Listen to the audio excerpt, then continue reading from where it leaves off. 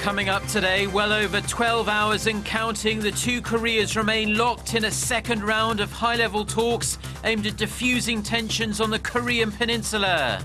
The military standoff continues at the inter-Korean border. North Korea nearly doubles the size of its frontline artillery forces and deploys dozens of submarines. South Korea remains on high alert. First, a large explosion rocks a US military base in Japan. The Pentagon says no one was killed or injured. Stay tuned for these stories and more.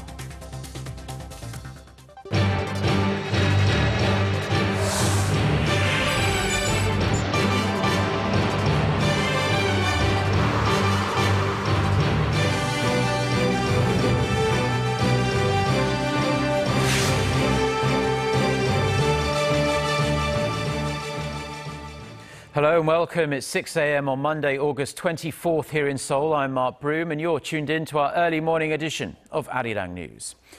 Our top story this morning, it's been more than 14 hours since the two Koreas resumed their high-level talks aimed at cooling tensions on the peninsula. But no word as of yet on the outcome of the second round of discussions. For more, we have our presidential office correspondent Chae Sun on the line. Yoo-sun.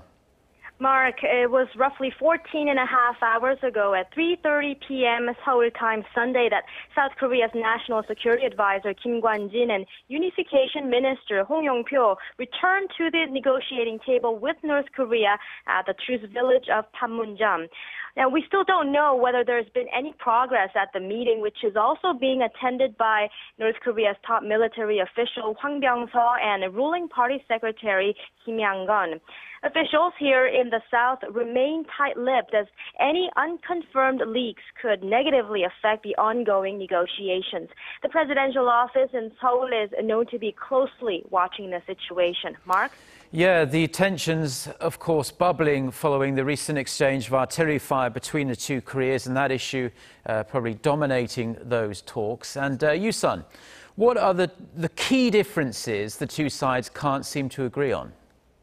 Well, for starters, Seoul is demanding Pyongyang apologize for the recent landmine blast in the demilitarized zone that left two South Korean soldiers seriously injured.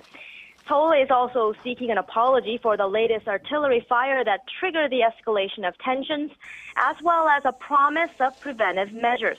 North Korea denies responsibility for both incidents, and North Korea wants the South to stop its anti-Pyongyang broadcast, which resumed after the landmine incident. The two sides may have also exchanged views on non-political, non-military issues, such as resuming reunions of families separated by the Korean War.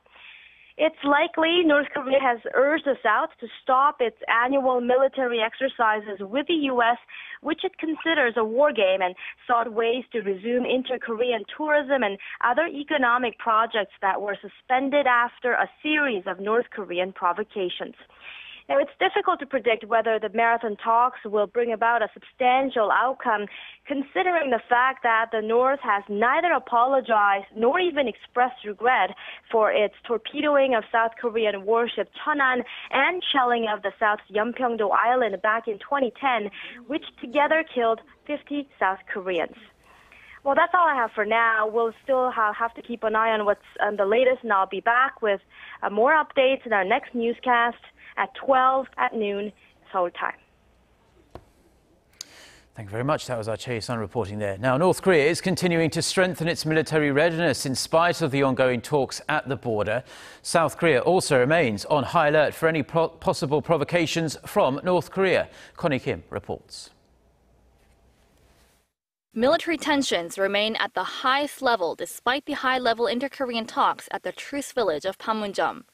South Korea's defense ministry said Sunday the number of North Korean combat-ready soldiers on the front lines has doubled compared to before the start of high-level talks.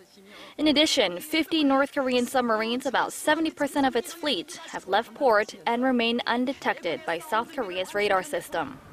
Seoul's defense ministry said the rate of North Korean submarines vanishing from radar is the highest since the Korean War broke out and may be an attempt to gain the upper hand during the high-level talks or preparation for another provocation.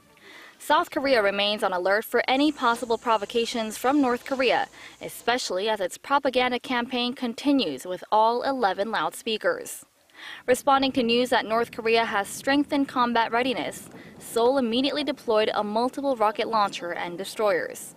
6 South Korean F-16 fighter jets, originally deployed to take part in an exercise in Alaska, also returned home Sunday ahead of schedule. The South Korean and U.S. military remain on the second highest level of their 5-level WatchCon threat alert system. WatchCon Level 2 is issued in the case of imminent threat from the north. The Allies are utilizing their full arsenal of reconnaissance satellites, planes, and other military assets. Military officials remain vigilant of any unusual movements from North Korea, as Pyongyang has history of launching surprise attacks after agreeing to dialogue. Connie Kim, Arirang News. Now, the world is watching closely as the two Koreas remain locked in that second day of marathon talks. While some say the high-level talks should diffuse tensions for the time being, others think relations will quickly sour again before too long. Hwang Sung-hee reports.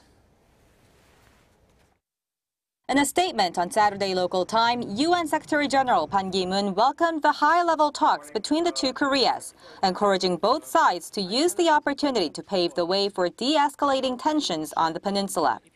The UN chief called on the parties to redouble efforts to resolve their differences through dialogue, while refraining from taking any unnecessary measures. Foreign press are also closely following the marathon talks. The Washington Post reported that the resumption of talks for a second day have temporarily eased concerns about tensions on the peninsula. The Associated Press said it's still uncertain whether the two Koreas will be able to diplomatically resolve tensions, which it views as being the highest in recent years. Some Japanese media expressed skepticism about Pyongyang's intentions, referring to speculation that the regime will fire a long-range rocket in October. Experts in South Korea are more optimistic about Seoul and Pyongyang's efforts. They say that the Koreas will at least reach an agreement to ease military tensions, with some even speculating that joint efforts will be made by the two sides to maintain this unusual momentum and facilitate an inter-Korean summit. Hwang Sung-hee, Arirang News. The U.S. State Department has reiterated Washington's firm commitment to South Korea's security amid escalating tension in the region. State Department spokeswoman Gabrielle Price said the U.S. is carefully monitoring the situation on the Korean Peninsula. She said the United States will continue to coordinate closely with Seoul and remain steadfast in its commitment to defend its allies. U.S. President Barack Obama was said to have been briefed on the latest developments over the weekend. Now, over the last few days, North Korea has threatened to wage an all-out war against the South, while at the same time reaching out to Seoul for talks. For a look at what might explain Pyongyang's contrasting behavior, Kim Hyun-bin reports. Pyongyang's proposal for talks was unexpected, especially in the wake of North Korean leader Kim Jong-un's order to prepare for all-out war. Our Supreme Commander has issued a quasi-state of war for our troops on the front lines. Soon after the announcement, Pyongyang proposed high-level talks with Seoul. The following day, the two countries' security heads met for several rounds of talks, very different from Pyongyang's behavior in the past. Some experts say that North Korea has been overwhelmed by the South's counteractions. After the mine blast, masterminded by the communist regime, South Korea resumed its anti-Pyongyang broadcast for the first time in 11 years. Which experts say the North fears most. North Korea then fired off heavy artillery shells across the border, targeting anti-Pyongyang propaganda loudspeakers set up by the South, which Seoul countered with over 3 times the force. Experts say the strong counteraction taken by Seoul has been the impetus for the recent behavioral changes of North Korea. 군은 북한의 추가 도발에 대해서 한치의 빈틈도 없는 즉각 대응 태세를 유지하기를 바라고 또 상황이 발생했을 때는 선 조치 후 보고하기를 바랍니다. Experts also say that North Korea is hesitant to act because of the annual Korea-U.S. joint exercises, WG Freedom Guardian, currently taking place. Kim Hyun-bin, Arirang News.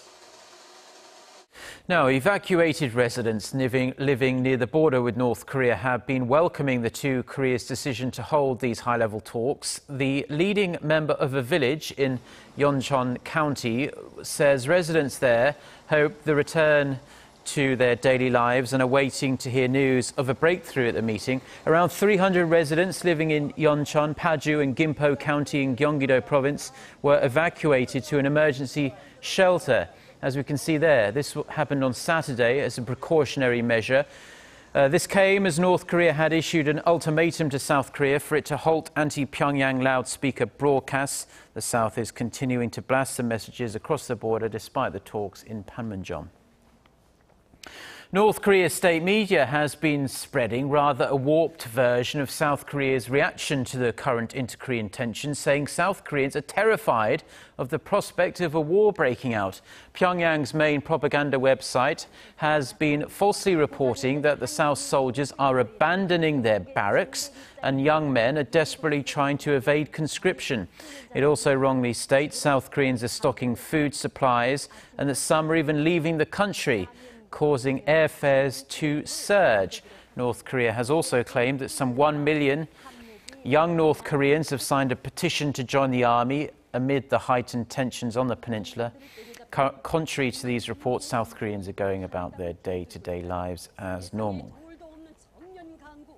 Now, in other news, there has been an explosion at a US military base in Japan. Reports say the blast occurred a little after midnight local time at the US military facility in Sagamihara, a prefecture on the outskirts of Tokyo. Now, videos on social media, which you can see one of now, show the site of the explosion on fire with some smoke rising from it. The Pentagon says there have been no reports of injury. Firefighters have been dispatched to put the fire out and to prevent it spread to nearby buildings. The building that blew up was reportedly used to store petroleum products and ammunition. The cause of the explosion is not yet clear. Criticism is rising within Japan following Prime Minister Shinzo Abe's war end anniversary statement earlier this month, which failed to offer a clear apology for the country's colonial rule and past aggression before and during World War II. Osaka City Mayor Toru Hashimoto said on Sunday that Japan must clearly express feelings of remorse and apology to Korea and China, who were victims of Japanese invasion. The Japanese daily Sankei Shimbun reports that Hashimoto said Japanese politicians should continue to offer apologies, adding that it was not acceptable for the Abe administration to try and justify Japan's past wartime atrocities. Now, efforts by top conglomerates to ease the unemployment rate in Korea failed to create many new jobs in the first half of the year. However, with both Samsung and Hyundai unveiling ambitious employment plans, there is optimism the situation may improve in the second half of the year. Kim Min-ji has more. Just over 8,200. That's the number of jobs Korea's top 30 conglomerates added in the first 6 months of the year. Market Tracker CEO Score says among 253 affiliates with comparable data, just over 1 million were employed as of the end of June. That represents less than a 1% creation of new jobs. The country's largest automaker, Hyundai Motor Group, added the most number of jobs at almost 5,500, up almost 4% from a year ago, and increasing its total number of employees to just under 150,000. Korea's retail giant Shinsegae Group ranks second, adding 3,600 jobs, followed by Hyosung Group, Korea's leading textiles and heavy machinery maker, which added more than 1,000 employees. Conglomerates in the shipping, construction, and steel industries saw a decline in workers due to dire business conditions and restructuring.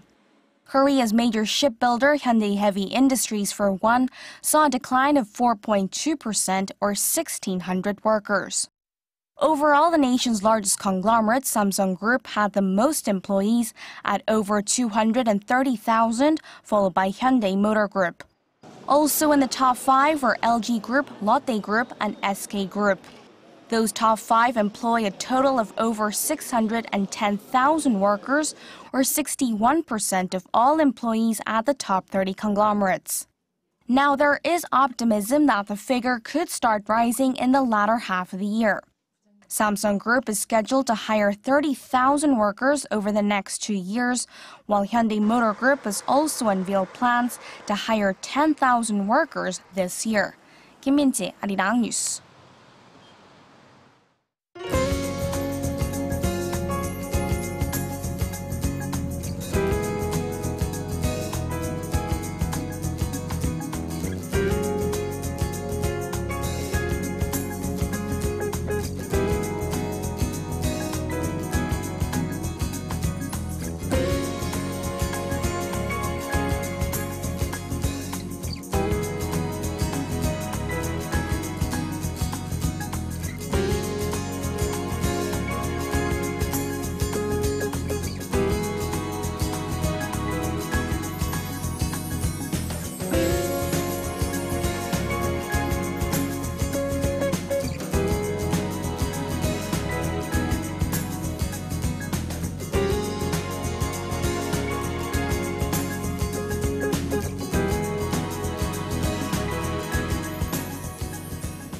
Well, those are the stories we've been following on this Monday morning here in Seoul. We'll keep you updated on any developments regarding the inter-Korean talks up at the border. For more of the latest, though, don't forget to check out our website, arirang.com/news. Have a great day. Goodbye.